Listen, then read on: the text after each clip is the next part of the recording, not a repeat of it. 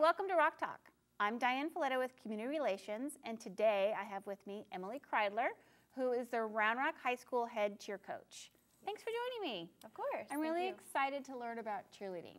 So tell me a little bit about cheerleading at Round Rock ISD.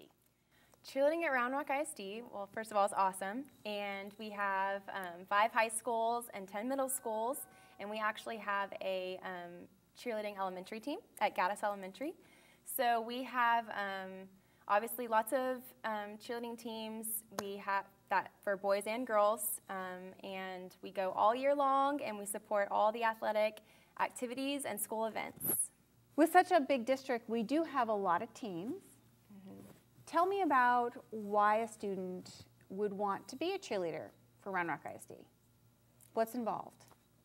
Well, you get to be the face of Round Rock community and whatever specific high school or middle school you're at, and people look up to you as a leader, and you get the opportunity to be with 36 or so other girls or boys that are in for the same goal as you, and we have high expectations, so it's a good thing to be involved in, to push yourself to work harder and to improve yourself as well.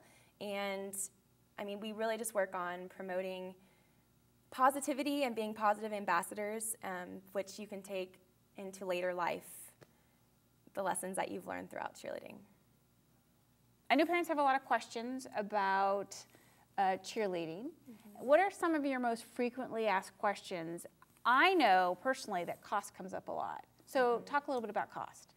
So it varies per school and per program, but there is a cost, and it entails camp wear, camp itself, uniforms, and it could be up to $650.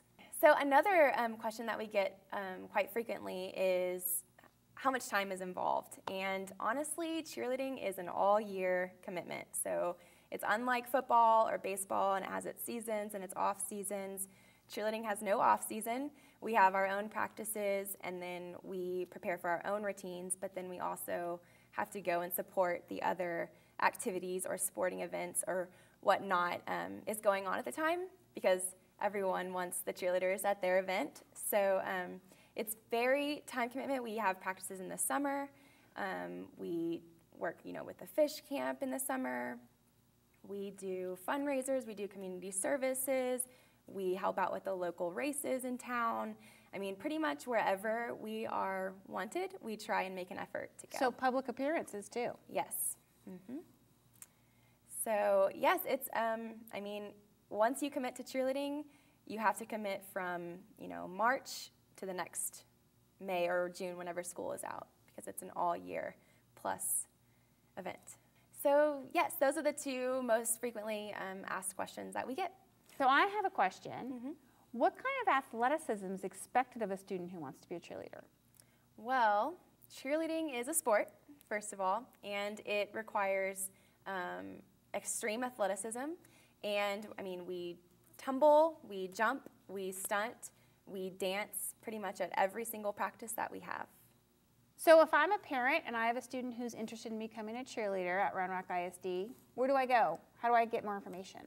Well, mainly it's campus based. So we have, each specific coach or program is in charge of advertising for their campus, but we do have the district cheer website, and you can find all the information and all the schools' cheer program websites on there. And we have to advertise for the mandatory parent and candidate meeting, which is held every January, and it varies on the dates, but the parents and the candidates have to come in order to find out more information about the tryout process and what cheerleading actually entails before they decide to try out. Right, and that's a mandatory meeting. Yes. So they can go to the meeting, find out more about what it is to try out, and then what will be involved, even if they make it. Yes.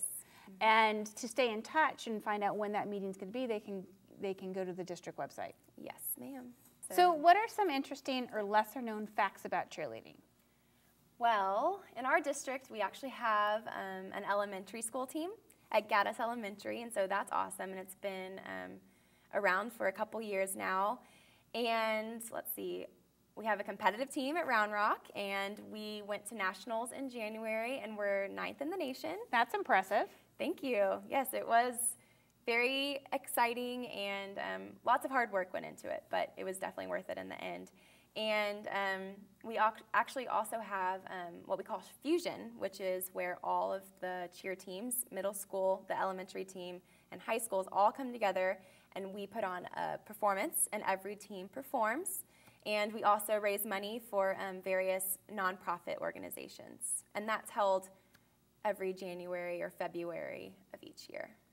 Well, it certainly sounds like being a cheerleader for Round Rock ISD is full of dedication, but rewarding. Yes, ma'am. Well, thank you so much for joining us today on Rock Talk. Thank you.